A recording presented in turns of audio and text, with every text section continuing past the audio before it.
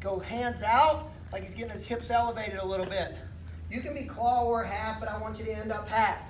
So I'm thigh prying half. He's pushing back, trying to get wide, trying to make me panic a little bit.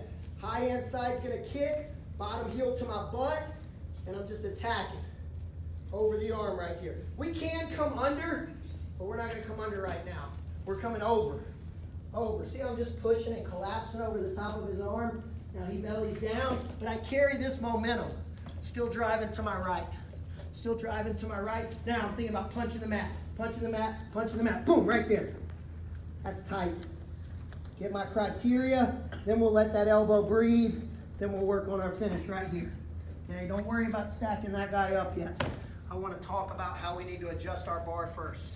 Questions? Okay, so it's crab, kick him over, he bellies down, I keep traveling, stack him right back up. So, one more time.